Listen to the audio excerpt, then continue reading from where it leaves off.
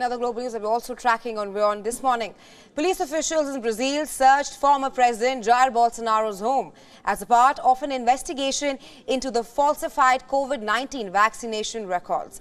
Bolsonaro confirmed that the raid in his home to the journalists and reiterated that he had never taken a COVID-19 vaccine. He has also denied any role in allegedly forging the documents. Our next report gets you more. Take a look. Brazilian police on Wednesday raided the home of former President Jair Bolsonaro and seized his phone as part of an investigation into his COVID-19 vaccination records. The investigation may answer questions about how Bolsonaro, a strident coronavirus skeptic who vowed never to get a COVID vaccine, was registered as vaccinated in health records made public in February. Bolsonaro confirmed the raid on his home to journalists Wednesday and reiterated that he has never taken a COVID vaccine. He also denied he had any role in allegedly forging documents. My mobile phone has been seized. My phone has no password. I will make that very clear. I have nothing to hide.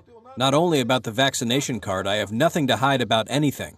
It would be good if we had a democratic country where we could discuss all subjects. There are subjects that are forbidden to talk about in Brazil, and one of them is about the vaccine.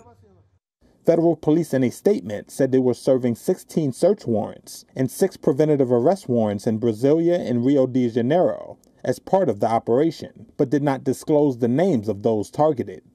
Police said they were investigating false data allegedly added to a national COVID-19 database between November 2021 and December 2022, when Bolsonaro was president, adding, quote, "As a result, they were able to issue vaccine certificates and use them to circumvent restrictions imposed by public authorities in Brazil and the United States." The vaccine probe is one of many putting the former far-right leader under pressure, including investigations into alleged voter suppression, attacks on the legitimacy of Brazilian elections, and embezzlement of foreign gifts.